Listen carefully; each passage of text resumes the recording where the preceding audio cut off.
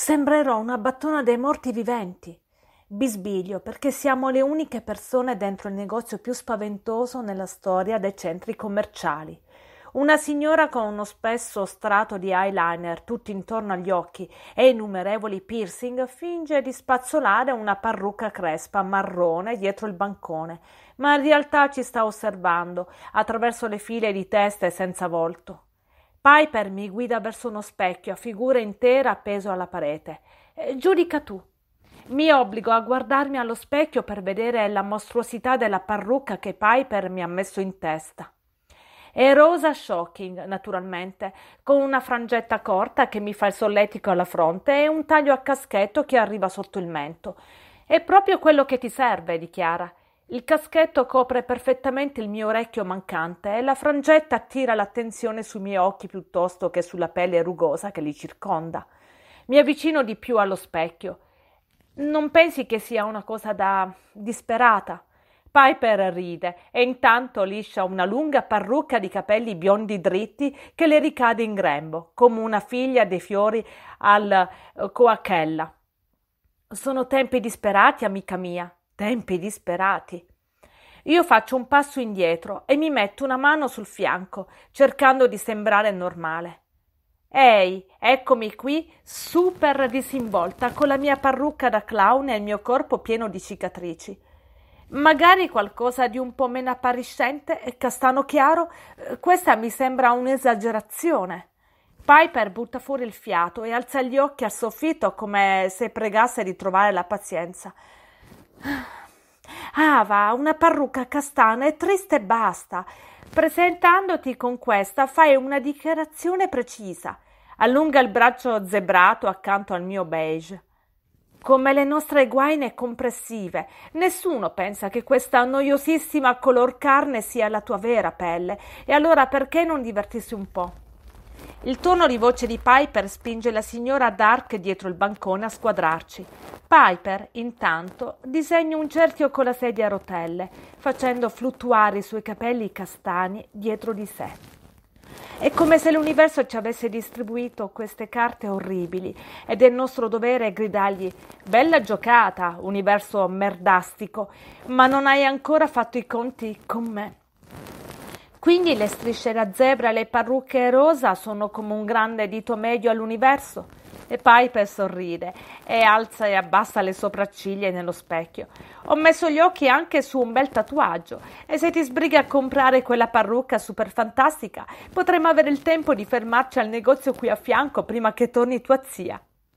I capelli rosa mi solleticano il viso mentre mi volto di scatto verso Piper. Un tatuaggio? Sei seria?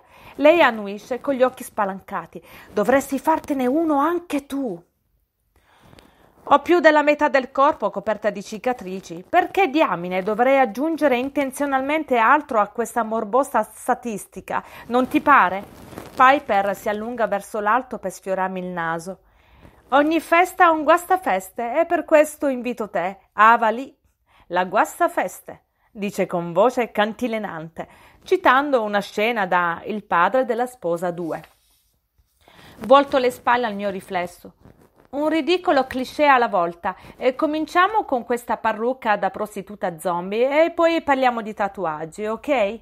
Piper si stringe accanto a me in modo che lo specchio rifletta entrambe, mentre agito la parrucca un'ultima volta. Quindi alla fine la prendi? Mi fisseranno tutti. Piper mi guarda nello specchio e alza gli occhi al cielo. Certo, allora è meglio dargli qualcosa da vedere. Prima che io possa fermarla, afferra il mio telefono, incolla la sua guancia alla mia e grida «Cheese!» e scatta. «Vedi, non è stato così male, no?» dice. Infilo la bandana nel sacchetto che la signora Dark mi porge e vado a casa con i miei nuovi capelli. «Cosa cavolo hai in testa?» dice Glenn, prima ancora di essersi tolto gli stivali. «Ti piace?» Scuoto la testa in modo che le ciocche del caschetto mi finiscono davanti agli occhi. Con la coda dell'occhio vedo Cora che fa segno a Glenn di farla finita, come se non sapessi di avere addosso dei capelli rosa-shocking e che la cosa migliore da fare è ignorarli, come ha fatto lei in macchina per tutto il tragitto verso casa, senza mai togliere lo sguardo dalla strada. «E a te?» chiede lui. Mi sento diversa, dico, scrollando le spalle. Diversa in modo positivo? Diversa. Secondo Piper è ora di cambiare. Ci sediamo davanti ad una tavola degna di un programma di cucina, a testimonianza del fatto che Cora si è tirata fuori dalla giornata no per il compleanno di Sara e si sta buttando a capofitto nella settimana. Andrà tutto bene, pronta a competere come chef dell'anno. A casa dei miei zii i pasti erano sempre una cosa semplice, di solito serviti in piatti di carta, ma in giornate speciali mangiamo in piatti di porcellana con gli uccellini gialli ed ogni posto è apparecchiato con le posate d'argento, tranne quello di Sara, certo. Lì non si siede mai nessuno, come se stessimo solo aspettando che entri danzando a reclamare la sedia che le spetta di diritto. Glenn mi passa il purè di patate in un piatto da portata in porcellana, senza nemmeno provare a staccare gli occhi dalla parrucca. E quella Piper è proprio una testa calda, eh? Senza dubbio, dice Cora, anche se non è lo stesso tono innocuo e allegro. Cosa vorresti dire? Chiedo. Oh, niente, è particolare, è tutto qui, ma se ti piace. Sì, mi piace, rispondo. Beh, allora ok. Glenn picchia la forchetta sul tavolo come fosse un martelletto e Cora mastica piano, gli occhi bassi. Stavo leggendo un articolo, comincia. Eccoci. Su questi raduni che fanno ogni anno dove si può andare a passare del tempo con altri sopravvissuti. Tira fuori una rivista che tiene in grembo e la mette sul tavolo accanto a me. In copertina una ragazza di colore con la faccia sciolta come la mia si dondola da una corda sopra un laghetto. Potresti trovare degli amici che vogliono guarire sul serio. Metto giù la forchetta, i rabbit tintinano contro la porcellana. La mia vita è già seria da morire, ma se hai qualcosa da dire su Piper, dilla e basta. Cora non sta ferma, come se non riuscisse a mettersi comoda. Gli occhi guizzano da me a Glenn, al suo piatto. È solo, insomma, tutta questa cosa, questa parrucca, le cose terribili che diceva quel giorno nella tua stanza. Anch'io le dicevo. Intendo proprio questo, forse non ha proprio un'influenza positiva. Stacco la sedia dal tavolo. Sei stata tu a insistere perché mi unissi al gruppo. Mi hai detto di farmi degli amici. Adesso non sono gli amici giusti, mi fai andare fuori di testa.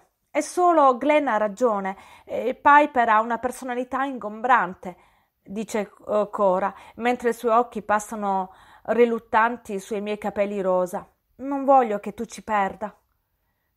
Cora, è solo una parrucca, sotto ci sono sempre io, fidati. Da questo non si scappa. Glenn e Cora si guardano da un capo all'altro del tavolo, una conversazione silenziosa su come proseguire.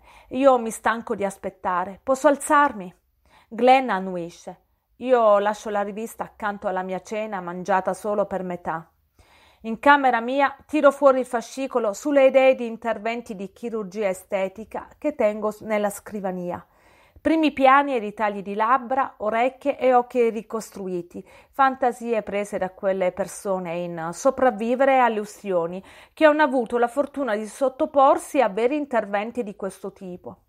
Dispongo sul letto tutte le foto del dopo in un bizzarro viso a collage. Sopra un grazioso naso perfettamente ricostruito metto un paio di occhi azzurri come i miei. Mi specchio nella vetrinetta e mi esamino. Sotto i capelli i bordi di ogni innesto di pelle mi tagliano il viso in sezioni rigide. Il bianco brillante della fronte contrasta con il colore rosato del mento e del collo. Anche il mio naso è nuovo. È più arrotondato del mio naso vero, ma quello ha preso la stessa strada dell'orecchio. Sotto il mio nuovo naso sporgono le labbra, escono oltre i loro confini come se avessi applicato un rossetto indelebile rosa brillante mentre guidavo su una strada serrata. E se gli occhi sono i miei, l'unica cosa che è esattamente come prima dell'incendio, le orbite sono infostate nelle guance. E tiro verso l'alto gli angoli dei miei occhi cadenti. Sotto la parrucca il mio viso non è così raccapricciante. È come quando mi mettevo il costume prima di uno spettacolo. Come se i vestiti, il trucco e i capelli mi dessero il permesso di essere qualcun altro. Migliore. Lascio ricadere gli occhi e liscio le ciocche rosa-shocking della parrucca.